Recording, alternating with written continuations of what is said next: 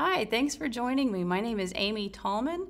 I'm Lipan Apache from South Texas. I live here in Austin and am a member of Great Promise for American Indians.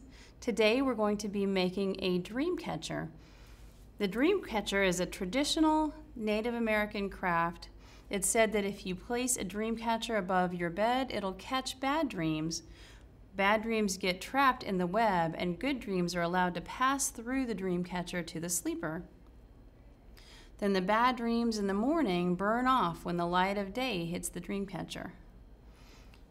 So a lot of tribes will put dreamcatchers over their babies' cribs to help their children sleep peacefully through the night and have good dreams. So the supplies you'll need for making a dreamcatcher are pretty simple. You'll need a hoop of any size or any kind. Today I'm using a 6-inch diameter hoop, but you can use any size hoop that you happen to have. Any kind of hoop you have will work. I'm also going to be using ribbon to make the actual webbing of the dreamcatcher. You can use yarn or string if you want to. You can also use sinew or artificial sinew, which is a more traditional material. I happen to like the pretty colors that you can get with ribbon as the dreamcatcher webbing, so I'm going to use blue ribbon today and purple ribbon. So the thing you'll need 1/8-inch ribbon, and you'll notice I've got 2 different lengths of ribbon. So I've got one smaller length that's going to be used to braid the loop that's used to hang it, so we'll use that at the end. I'm just going to set that blue piece aside right now. And you see I've cut this to be about 2 feet long total, and when it's folded in half, there's about 1 foot on each side. And that'll give me plenty of ribbon to make the braided loop. The other ribbon I've got cut is a purple ribbon, and I've cut about 2.5 yards of purple ribbon to make the webbing of our dreamcatcher. This is probably a little more than we need for this size of hoop, but it's better to have a little extra and cut off whatever's left than to not have enough. You can also add beads in your dreamcatcher. A lot of times people will add beads, decorative beads, into the webbing. I'm not doing that today. We're just going to do a simple design with just the ribbon and the webbing. So we're going to start by tying our long ribbon onto the hoop. And you're going to tie it leaving about 1 foot extra, and that's going to match the length of ribbon that you've cut to make the loop. So you're going to tie your ribbon onto your dreamcatcher with a simple knot, leaving about 1 foot. This is not exact, but it'll be good enough, about 1 foot of extra ribbon on one side, and then the rest of the ribbon that you're going to be using to make your webbing on the other. And I'm going to make a double knot so that it's nice and secure. So just 2 simple knots. And it's going to be important that this knot is good and tight and will more or less stay in place because you're going to be putting some tension on it. If your hoop has a seam in it, that seam can help hold your ribbon in place. You can also use a little bit of super glue if you want to and glue this in place so that it doesn't tend to slide as you're making your dreamcatcher. You don't have to if you have a hoop that has a little bit of texture to it and you're finding that your ribbon or your whatever you're using for your webbing isn't sliding, then you don't have to glue it, but you can. All right, so the first thing we're going to do is tie a simple knot a little bit further down the hoop. And the way I tie mine, I find to be easiest for me is to bring the ribbon around the back, bring it around the front, and then pull the ribbon through the loop that I made that way. And then we'll just pull that through. And I'm going to move that. All right, so then I've got a simple knot, and I'm going to slowly, gently slide it tight. There we go. So now we have our first knot. And then we're going to do the same thing again. I'm going to bring the ribbon around the back and over the front, making a loop, and then pull it through. Space it out about the same distance from the first knot, and pull it nice and tight. All right, and again, pulling the ribbon around the back, through the front, through the loop. Okay, and then we're going to space the next knot out about right there. Again, trying to make even spacing between your knots as you go around the hoop. There we go.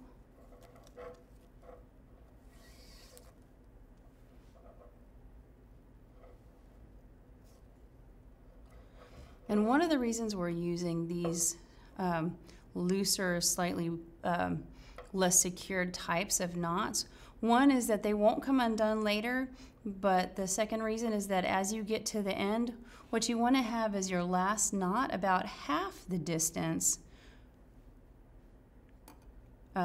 to the first knot as the rest of your knots are separated from each other. So you want to place your last knot at about a half distance away from the first knot, because the next one is going to be tied onto this thread. So by making these knots adjustable, you can loosen them and fix your spacing if your spacing is off by the time you get to the end. So then we're going to tie our last knot with the space between the last knot and the first knot about half the distance, bringing the ribbon behind the hoop over the top, and then pulling the ribbon through that loop. So I'm going to make sure that the last knot has a distance of about half the space. All right, so then now we're going to make our next row in the dreamcatcher webbing and start tying onto the thread or the ribbons that we've placed in the dreamcatcher. So I'm going to take this ribbon, and you'll want to make sure your little tail end there stays out of your way. Bring the ribbon behind that first connector, bring it over the top again, making a loop, and then pull your ribbon through that loop. And now you're going to want to have a little bit of tension. So you start this is the slightly tricky part, is getting the tension right between the connections in your web.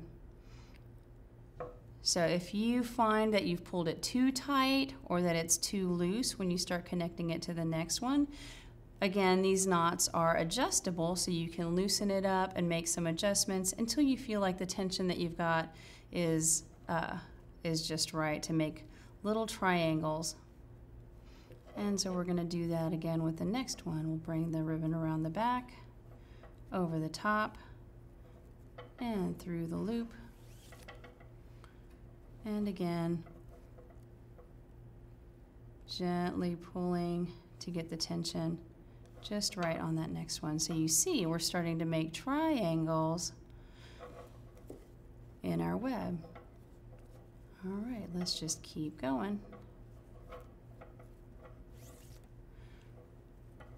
This is the part where we need a montage. All right.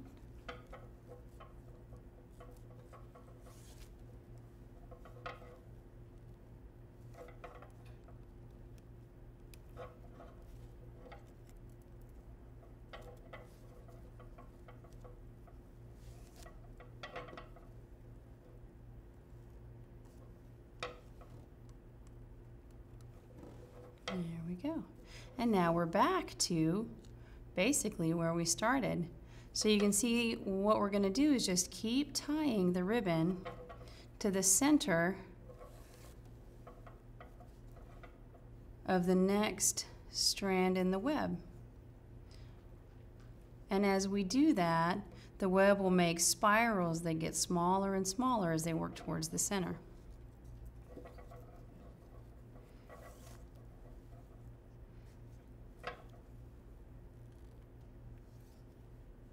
Pull it nice and tight so that again you're getting triangles on your first row and you're starting to make little diamonds on the first rows that you did.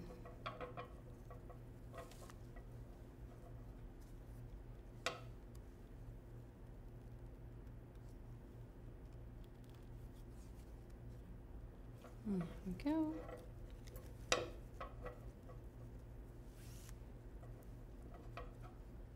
So holding that one in place, we'll pull that nice and tight.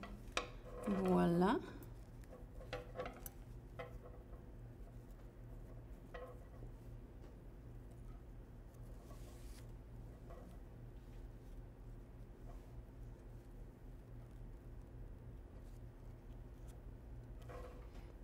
Okay, and you can see the dream catcher that I've made here has fewer knots around the edge. You can make the spacing between your knots closer together and have a lot more knots in your web, or farther apart like I've done here. For the purposes of this lesson, you can space your knots out a little bit wider like I've done and have a slightly wider web. There we go.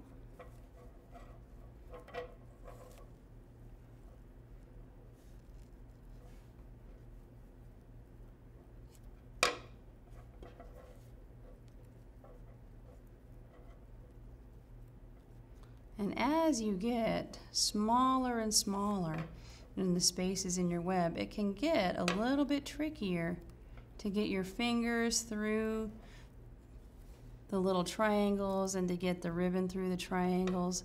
So it can start to get a little bit tricky.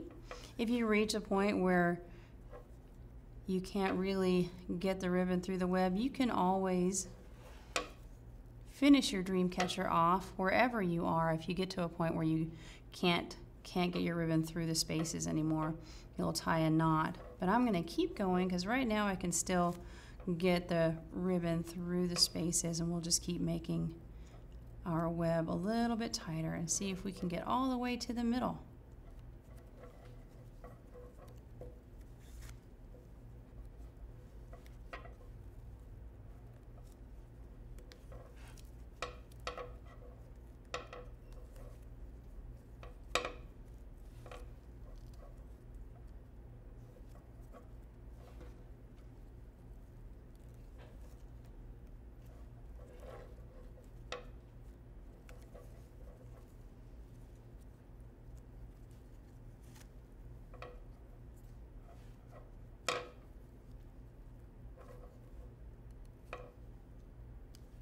All right, look at that. So we're getting closer to the center of our web.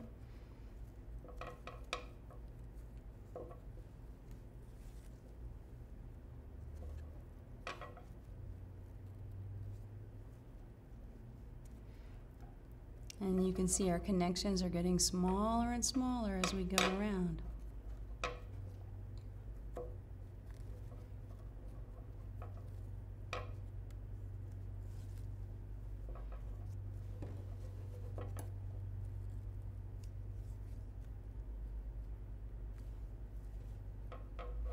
So if you wanted to add a bead to your dream catcher, you could put the bead on before you tie a knot. So you could add a bead and then tie your next knot, and the bead would be trapped here in the strand, and that would symbolize a bad dream that's been trapped in the web.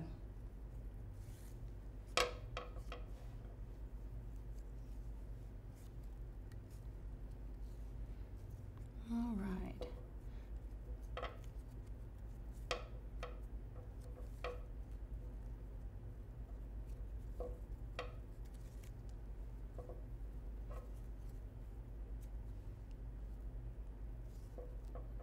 We're almost to the center.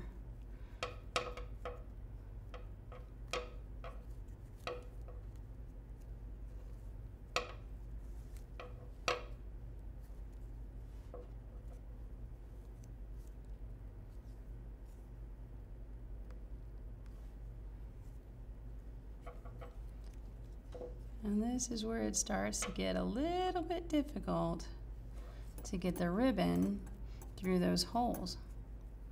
You could use a crochet hook to help you get the ribbon through if that would work.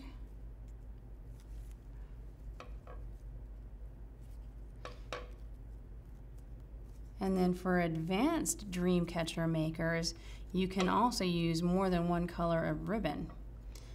So if I wanted to make a 2-color dream catcher, I would start with one color on this side and the other color on the opposite side and tie the knots towards each other so that they work towards each other, and then each color ties onto the ribbon of the other color. But for right now, we're just going to stick with one color. All right, so I'm going to put the ribbon behind this one, and we might call that the last knot for this dream catcher.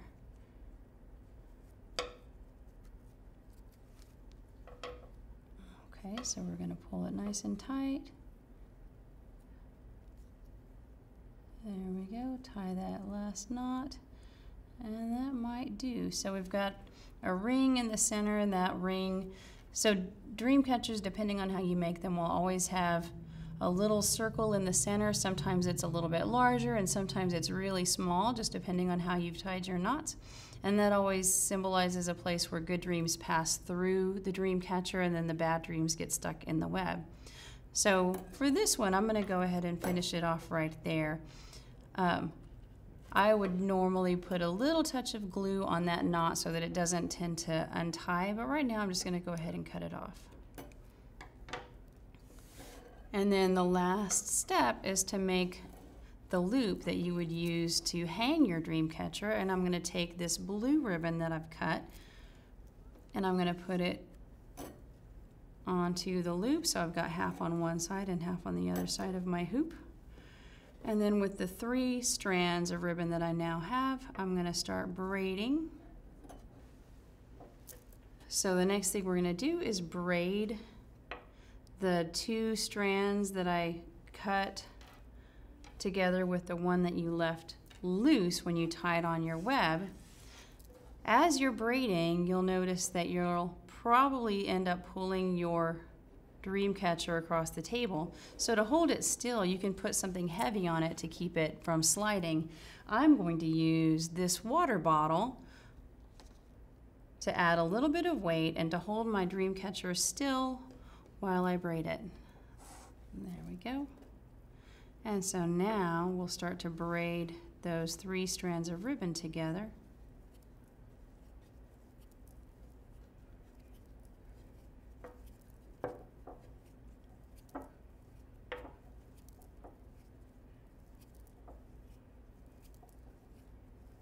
There we go.